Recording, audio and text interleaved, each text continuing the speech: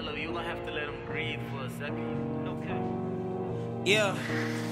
Look, I'm down to earth, but I'm living it up. Top floor, cause we came from the mud. Niggas thinking they slowing me up. Making money, I ain't giving a fuck. Me and Milo came up from the jump. Niggas, then I'm making it buck. I remember when I came up, they were turning me down. Now they love me, they fuck with the sound. Too bad they never gonna see me around. I'm in the, give me the, we in the, I never miss when I'm making a hit. Got my aim on point, you dig. Put my niggas on, now we live. Can't stop till we all get Euro rich. against the Canadian dollar. Once again, 4-hour time frame is fine. So here we have the price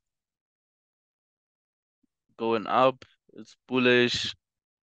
It's a ascending structure, but this doesn't mean it's gonna go up forever. Matter of fact, it means that the price could turn, whatever the case may be. So in terms of a ascending structure, most important trend line is the resistance, because that's where we're gonna base our entries on. So that's our that's our trend line resistance right there. It's cool. Spot the support, which is that, and that's cool as well. Um, so this is really simple. It's just the previous setup, but then obviously um the opposite, because this is ascending, plotting for sell, right?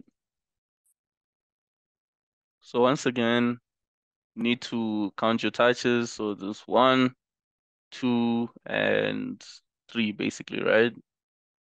Third touch, which is this area, has the highest probability once again. And from the third touch, you really need to focus on what the market presents, right? So in this case, it presented a clear double top, which is confirmation that we're going to the downside. And we did. So in this case, our first entry could have been after like reversals on the second leg of the double top, right? So this part right here. So usually, okay, this is still in the 4-hour time frame. So let's just go down to 2-hour time frame, maybe. I mean the 2-hour time frame, yeah. So as you can see right here, we have um reversal candlesticks right there. And if we go down to the hourly time frame, you can see it very well that we have this candlestick right here. This is a reversal followed by a bearish movement. Um, so like I said previously, I would wait for 2 uh selling candlesticks in a row to close and then enter, right? So basically it would be this as the first one. Okay, let me just type this instead. Mm. So I would have this as the first one, and then this one as the second one. So after the second one, that is where I would place my sell. So at the opening of this candlestick, that's what I'm selling. And as you can see from that point, and for those who are wondering about like stop losses and stuff, I would set the stop loss at the previous highest high, which is this point right here, just a few pips up. Okay, cool. So you can see the price hasn't gone back. It literally just sold off. And that's quite a huge movement actually. Damn. Just based on the double top on what is considered being the third touch of the structure, right? First, second, third. highest probability, and just look what happened after the double top. The price just literally took off. So maybe you would have entered here like before all of this happened, right? So you think, okay, cool, this is the third touch. The price basically rejected, gave you this nice flag right there. Let's just zoom in to the 15-minute time frame. So you can see we had a nice correction right there, where you had your support of the correction and basically your resistance right there. So you can see it's still the same concept. You have your 1, 2, 3 touches, uh, reversals, and then you enter, right? Say you entered right there. Okay, so this is how it's looking, right? You entered right there. Let's say you set your target to be at this point right here. So you would have something like that.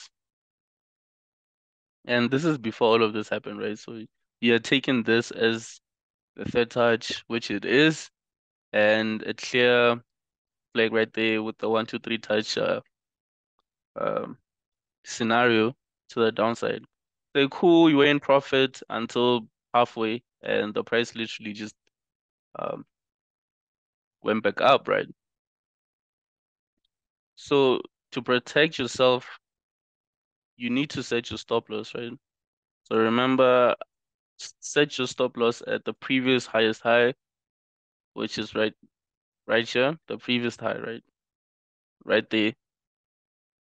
So it's just a few pips. You need to sacrifice a small percentage in terms of loss for the great returns, right? So the price didn't go all the way down. It literally stopped you out, and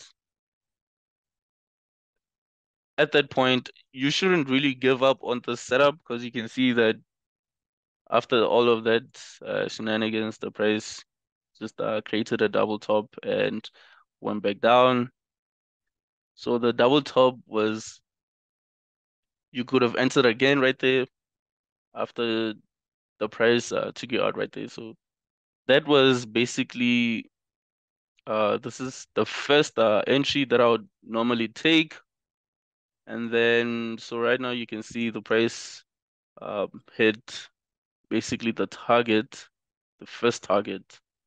And what is probably going to happen right now is a correction, right? So the price is just going to go sideways until it creates a nice correction for us to continue to the downside with our second entry at the third touch of the correction, of course, and till these areas, till the base of the structure, obviously. So this is how it look.